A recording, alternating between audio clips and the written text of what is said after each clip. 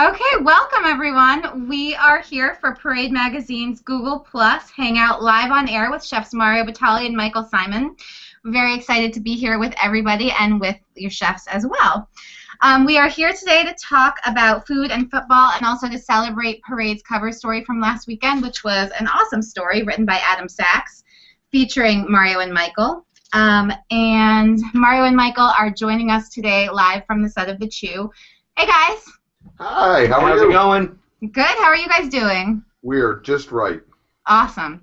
Well, we have a bunch of questions from viewers and from readers. But first, I just wanted to say, Mario, congratulations on your Seahawks. We're in. We haven't won yet, but we're closing in on it, I hope. It's very exciting. The Browns didn't make it? No, Michael. The Browns Oh, sorry, Michael. Versus.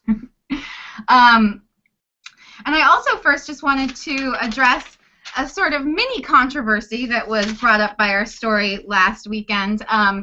There is the food editor of Denver Life magazine. Her name is Kimberly Lord Stewart, and she took some exception to something that Mario mentioned in the piece, which is essentially that he always plans his Super Bowl party menu around the cities that are in the Super Bowl and featuring foods that are specific to those cities. And he mentioned that Denver, not an ideal city to build a menu around.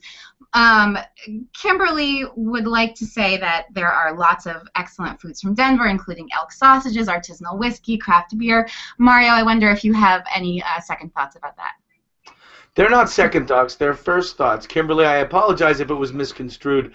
I love every great American city and all of our gastronomic culture and fabric. What I was implying was that Denver, being a relatively modern city, has less of a tradition than, say, Boston or New Orleans to look back on. But that did not mean to say that there isn't delicious food in Denver. I love Denver, and I love its food. And if you watch on The Chew today, you'll see I kind of give a little apology and a rough explanation. However, if it was misinterpreted, I apologize. But I love all the teams in the NFL, and I love all the food in the American cities. I would also like to add, although they are delicious and we both love them, whiskey and beer are not technically food.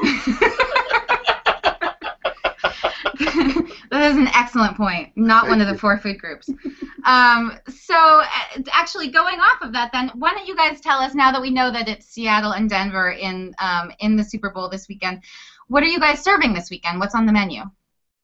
Well, at my house, we start with a pregame of salami from Seattle, and from Denver we do kind of a nachos with a bison sausage. Then for the first course, it is Seattle, and we serve Dungeness crab, ceviche style, in little red endive boats. The second course is a Denver. I make a lamb and sausage meatloaf and serve meatloaf sliders. Halftime is always New York, so I serve what we call affectionately the dirty water hot dog with just mustard and sauerkraut. Third quarter is Seattle again. I'm serving Ivor's clam chowder with a little bit of smoked salmon in it. Fourth quarter, back to Denver for some green chili taquitos that I also demonstrated on The Chew today, but instead of using pork, I use some of the rich beef from the magnificent state of Colorado. And then because both Washington and Colorado have recently passed pro-weed laws, we're going for the brownies for the dessert so everyone wins. That's awesome. No one will even know who won. It's just everyone will be happy. Usually I have to choose a dessert team. This year, no matter who does it, we all win. Party everywhere. I actually, what about you, Michael? This year, I am. My son Kyle and I are going to the game. Oh my goodness. So we are going to do that on Sunday. On Saturday, though, we're starting to get ready. We're making some kielbasa that we are going to smoke on Saturday, and in honor of my hometown, we are going to have the Polish Girl, which is a smoked kielbasa topped with pulled pork and then topped with coleslaw and hot sauce. And in honor of the excellence of his hometown's team, there will be two people having that dish. Just Kyle and I. It's going to be fantastic. All the Browns fans. All the Browns fans together. Well, that's funny because actually we have a question from a viewer. His name is Ken Symon. He's saying, Michael, do you recommend any comfort food for Browns fans for Super Bowl that will help them forget or sort of drown their sorrows in the fact that, of course, the Browns did not come close to the Super Bowl?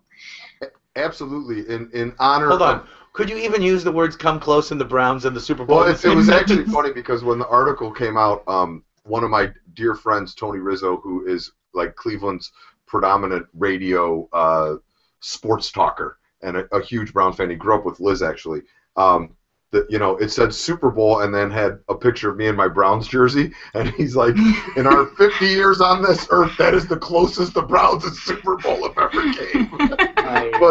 But the comfort food is Cleveland has a very strong Eastern European culture, and most of our markets and stuff are really based on that great Eastern European food. So I would get kielbasa and bratwurst and pretty much every sausage that you could get your hands on and braise it in a little bit of sauerkraut. Your favorite beer, like a Great Lakes beer from Cleveland, would be fantastic. Some potatoes, and just braise it all down and have a sausage, sauerkraut, and beer fest with some delicious ballpark brown mustard on top. Sounds awesome. We have another question, actually, a couple questions from people who are wondering about how to make a Super Bowl party healthy or health conscious for, if you have people coming over who are vegetarians or people who are watching what they eat. One question is, in general, what should you serve to those people? And also we have a question, how do you make a healthy chicken wing? Can you make a healthy chicken wing? Yeah, so two questions. I mean, Daphne actually made a healthy chicken wing recently on the show where she baked it, which, I mean, takes a lot of the fat out as opposed to frying it. I would say, for the most part, though, vegetarians and people that are on a diet don't get the golden ticket to my house for the Super Bowl party. No, we do a big spread, and I think the key whenever you're throwing an event like this or having people over is to have as many options as possible. So, like what Mario was saying earlier, how he does a different dish for every quarter, which gives you a bunch of variety through the meal. Think about variety. Think about your guests that are coming over. You invited them. You know who they are. If there are several vegetarians in the group, make sure you include some vegetarian dishes. There's no reason to make that person feel awkward coming over to your house. That said, I must say that some of my favorite things to eat were vegetarians. So maybe we should just grind a few of them up and put them in the chili. Yeah. No, but there's a great option. You could do black bean chili. That is a vegetarian thing. There's a lot of vegetarians in Denver. You can do vegetarian hot dogs or turkey dogs. There's 1,000 ways to get around the tricks. Just be flexible, enjoy it, and make sure that it doesn't become a problem, that you're actually celebrating it, and the guests will celebrate it with you. It makes no problem at all. Yeah, I actually, is a big carnivore. It's funny. My son is actually a vegetarian, and I always try to remind him, just remember, there's other delicious things that are vegetarians too. Steers, hogs, all those things, vegetarian. So you should feel very comfortable eating them. That's funny. Actually, Mario, you gave us a recipe that's vegetarian. The baked pasta with mushrooms and mozzarella is vegetarian, right? And then actually, Michael, I was wondering, can you make your pierogi lasagna without the bacon? That would make that a vegetarian dish. Absolutely. Yeah? It could be just potato and cheese based, no bacon, no problem. I mean, certainly not what I would say is a health food, but it would be vegetarian, although not vegan friendly. Right, right. We have a viewer who wrote in. His name is Andrew. He says he comes from a family that is both Greek and Italian, best of both worlds. And he was wondering if you two had game day food that sort of joins both traditions together. Is his name Andrew Symon? Well, I would say any Greek food that you do would bring both sides together, because, as we all know, the Italians all stole their best dishes anyhow. No, but baked pastas. I think, a lot of baked pastas are both in the style of Italy and Greece. Like, sure. No, but I mean, what's the Italian pasta with the noodles and the sauce and the bechamel baked? Lasagna? No. I'm sorry, with not sheets, with like penne. Pasticciata, same as your word, pasticciata, which is in Greek is pasticcio. So those are two very similar pastas that I think represent both regions very well. Also, the love of lamb. Right. As we approach the middle of winter, and there's great lamb still available, delicious. And just lamb chops or a leg of lamb is a delicious thing that could either be Greek or Italian. And from Denver. Awesome. The gate gastronomic capital of Denver. And what about if you're going to someone else's house for your Super Bowl party? Are there certain dishes that you think travel well, in particular, that you can sort of shove in your car and drive to your friend's house and it won't suffer? Well, I think the first thing to ask your friend is it a potluck, or are they organizing the dinner? because we talk about this all the time. If it's someone that's organizing the meal, like Mario or myself or a friend of yours, you don't want to show up with food. You know, it's almost like insulting to the guest or the host if you do that. If it is a potluck, I think anything in the style of a casserole travels very well. The pierogi lasagna that we gave you the recipe for would travel very well. But anything that is going to hold heat well and that is easily warmed up. You know, typically fried dishes don't work great. Or cold stuff. Right. You can bring the guacamole, you can bring the salsa, you can bring the ceviche, you can bring the tostadas, you can bring all this stuff. What you don't want to do if you're going as a guest to someone's house is bring an entire accoutrement setup where you need to take over their stove for a little while because they probably already got it figured out. Right, right. And I mean, there's tons and tons of great artisanal salamis and prosciuttos like the ones that your dad makes. That would be in Seattle. That would be a wonderful thing to bring. I mean, you get it there, you slice it up, you put it on a platter. And, you know, who doesn't like delicious dried cured meat? Plus, one of the nice things, if you do bring something that isn't going to get or possibly not finished, that you can leave it for the host as a kind of an extra gift. Bring a couple extra salami and a nice piece of cheese that you don't even plan on putting on the board. It's kind of a nice host or hostess gift. Or if it's a vegan party, just bring 6 carrots. They do. They travel really well. Really well. Points with the vegans. I always do. They love me. They love you chopped up on toast. I mean, does that actually happen to you guys? Do you guys throw a party and some friend of yours will show up with I can't quite imagine going to a famous chef's house and showing up with a bunch of food that was not cleared by the host in advance. We were talking about this before the show today. Mario and I agreed that it never happens to us. Right. But, you know, Carla, oddly enough, I think it's because she's so sweet and nice. She said it happens to her all the time. Like, pastries are what she does. And she said someone came over to her house for the last party and brought their own key lime pie, which is just weird to me. Yeah. You know, it's almost like, you know, your job as a guest is never to try to show up the host. They're nice enough to open their doors for you, have you into their house and into their family and throw the celebration, which is probably going to cost them a good amount of money to boot. The last thing that you want to do is try to show them up. Yeah, absolutely. I agree. And actually, speaking of Carla and Daphne, who you brought up her healthy chicken wing before, Kathy wrote in and asked, what do you attribute the success of the Chew to? I mean, you guys, I think you've just shot your 500th episode. Is that right? Yep. That's amazing. So what do you think?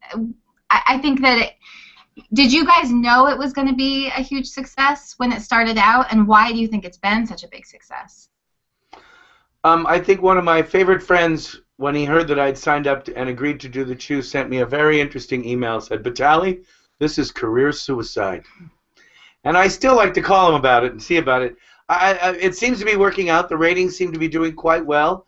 I think what the fundamental reason is that although we weren't friends before, however they chose and cast us, we are definitely friends now. And like good friends, we can call each other on our BS-ometers. We can bust each other's chops. We can share in each other's joys or lack of joy or failures or successes or particularly Daphne's pregnancy. It's been something that we're almost like brand new family that really seems to get along. And the chemistry is hard to replace. And when you watch shows that don't seem to make it, it's perhaps because the chemistry just isn't as palpable or it doesn't even exist. In our case, I think it was a strike of lightning of luck, but we just really enjoyed doing it. And to our benefit, we really think it's fun. So I think that really shows, and I think maybe that's why the program's popular. I mean, kind of what you're seeing here, I think, is a microcosm of what the show is. I mean, Mario and I knew each other before the show started, but we didn't know any of the other hosts, and we did. We just all became friends, and everybody's so comfortable. Like, if something funny happens in life, you laugh, and the person that you're laughing at or with, if they're close to you, will laugh along because it's funny. And that's what makes the show work, too. If Mario does something wrong or I burn something or make a tragic dish, which fortunately very rarely happens but has happened, we can laugh about it. And I think when America's watching the show, they realize that. They realize that they're almost like coming into our little party every day and have become part of our family, and they get to kind of experience what we experience. And the Chew is, I think, more than any other show that I've watched, is just so real. I mean, it's not scripted. It's not do this, do that. You're actually just watching us kind of having a dinner party every day and cracking up along the way. And as we grow and learn from each other, you can see it, and it kind of brushes off. For example, Michael just said about 680, 690 words. There was a 3-syllable word at the beginning of that. Microcosm is an impressive movement for you, Simon. You're coming down the path. I like to pretend like I don't know the big words just to make him feel better about himself. The good thing is my father every day, who has more degrees than a thermometer, he'll call me up and he'll go, tell Mario used 3 words out of context today. He doesn't call me. That's really funny. Tell me, I mean, that when you said it doesn't happen often that you make a tragic dish, but it does happen, that makes me want to ask, what was a tragic dish that you made? I'll tell you mine. I do a segment on the show called 5 and 5. 5 ingredients, 5 minutes, under $5. Hold on. Ready? Occasionally. 1, 2, 3. Salisbury steak. It needed a good 9 minutes. It was more of a 10. More of a 10-minute dish. Yeah, in 5 minutes, it was raw burger and stuff. It was my biggest culinary tragedy in 30 years of cooking. And the funny thing is on Twitter sometimes when I get a tweet that says, made the Salisbury steak, it was awesome. I'm like, should have had you on the show. Because, man, did I butcher that thing. When the 5 minutes was up, I'm like, usually if I need another minute, I'm like, I just finish. And I'm like, it's bad. Just pretend. But they called me on it, which makes it great. Right. I was going to ask. They don't pretend it's good. They'll call you on it. Well, it's only one. There's only been one, so it's not like we have a tradition of having to pretend it was good. I don't know if it was. Most of our shows are day and date, and live to tape. But every once in a while, we do some that we pre-tape. That one dish you make, have we showed that yet? I don't know what you're talking about. Oh, boy. It was a doozy. Almost the next week there was something that didn't quite work out for me, but we haven't made a big song of it yet. Not yet, but the beauty of the reason I've always admired Mario as a chef and as a person is he's always taken the attitude that less is more. And I think it speaks so brilliantly with this food and really is what defines who he is as a chef. Like, there's never too much going on in a dish. He shows incredible restraint with food. And he made a dish last week that had about 4 more things in it than it should have. It was sausage gravy on the French toast. With tomato sauce. Yes, exactly. That's right. Yeah, that hasn't come out yet. They may never show that show, in which case I'll be lucky. But yeah, we've all had, fortunately, very few of them, but everybody on the show has had one, like, blooper. Yeah. Okay, we've had a couple more questions come in. They are recipe related, so I know we just have a couple more minutes left. Maybe we'll just do rapid fire here. I know, Mario, you actually already answered this, but hot dogs, grilled or dirty water? You prefer dirty water, right? Depends on where I am. In the middle of the winter, I definitely do them in the dirty water, but that's also because it's a reference to the world-famous culture of hot dog trucks in New York City. Right. And you, Michael?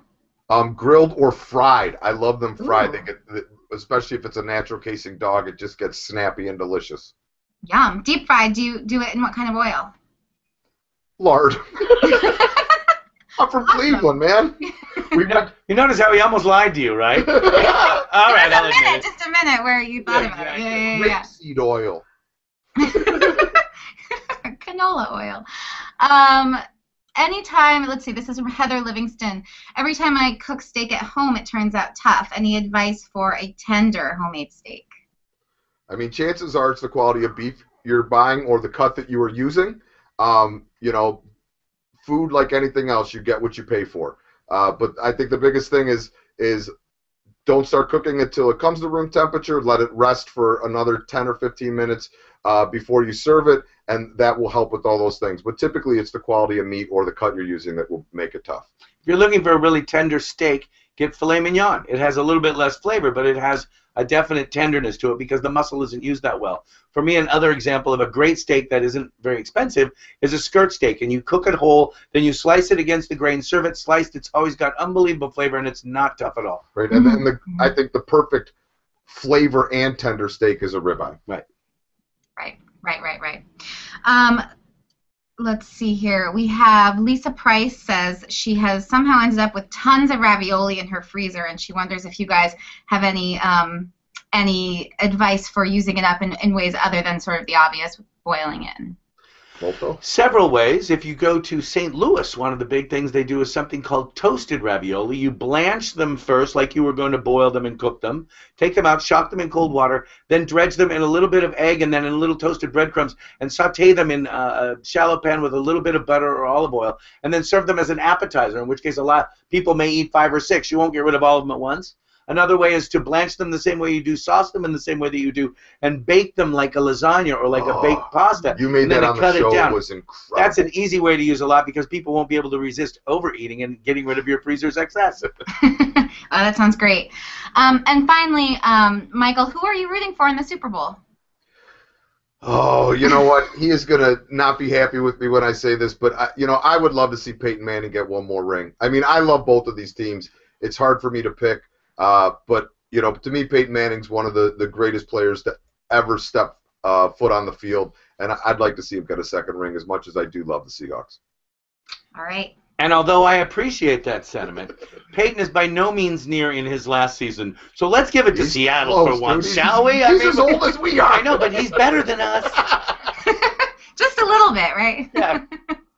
All right, guys. Thank you so much for your time. It's been so fun to talk to you.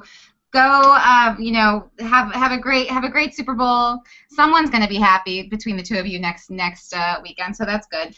Go Parade Magazine. Go Parade Magazine. Yeah. Before I wrap this up, I just want to mention that the jerseys you see on the cover here, Mario and Michael are wearing, they were kind enough to autograph them for us, and you can actually enter to win one if you go to Parade's Facebook page, which is facebook.com/parademag.